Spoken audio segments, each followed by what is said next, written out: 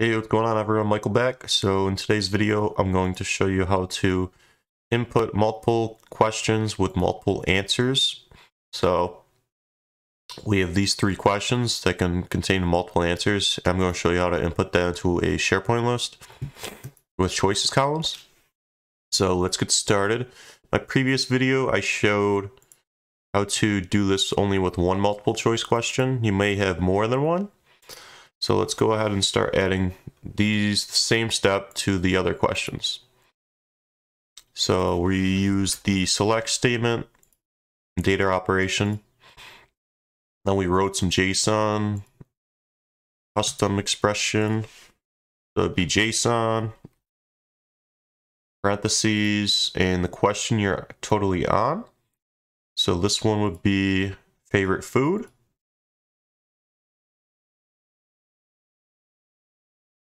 Go ahead and press OK.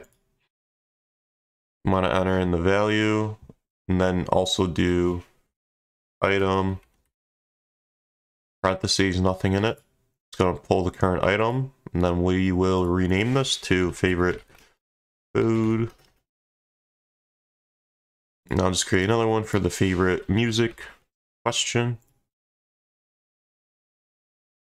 Again, JSON, parentheses. And then you want to get the favorite music question. Press OK. And we want to enter in value in the map below for key.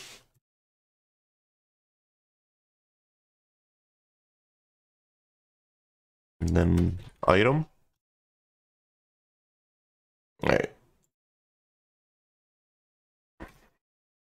All right, we have our three multiple choice questions. And we have our three actions right here. Let's go ahead and start adding the other values in. Let me save this and refresh it. Oh, I think I didn't use multiple choice columns on these columns.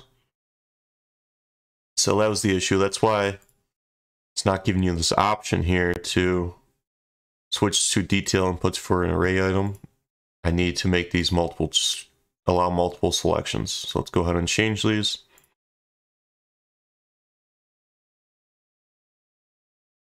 Press save.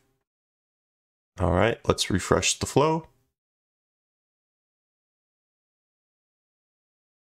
And there we go. So let's change these to detailed inputs for an array item. And as you can see, we have our three outputs down below. So this one's favorite food, this one's favorite music. Let's go ahead and press save.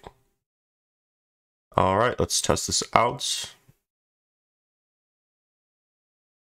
Submitter name, we'll do Joe. So Joe's just inputting some of his responses. Go ahead and press submit. Check to make sure our flow ran. It did successfully. And as you can see, it inputted the multiple choice questions with the multiple answers. So I think you will run into an issue. Let's say Joe only filled in 2 of these questions instead of 3. So since they're optional questions, he doesn't need to fill in all 3. I think it should shoot an error if he doesn't fill in this question. So let's go ahead and try it. As you can see, it failed because it was looking for the input from the question and it wasn't available. See, it threw a null value and it doesn't like that. So to get around this, you want to make your flow. You want to click on the triple dot on your select actions, configure run after. So we want this to run even if it failed or succeeded. So you can check mark both those items and do this for as many multiple choice questions as you had.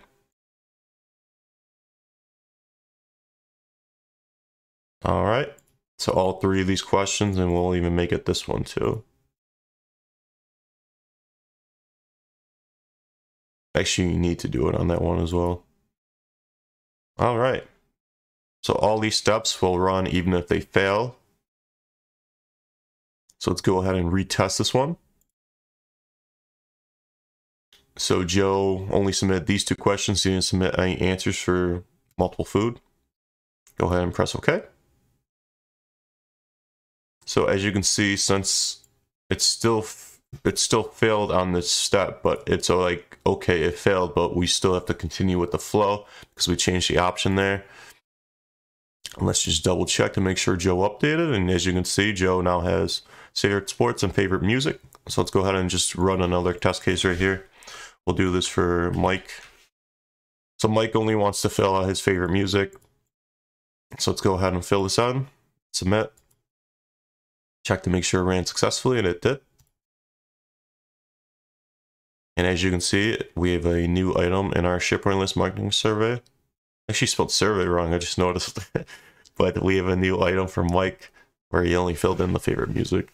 So that'll be the short little video for today. Go ahead, like, comment, subscribe if you want to see more.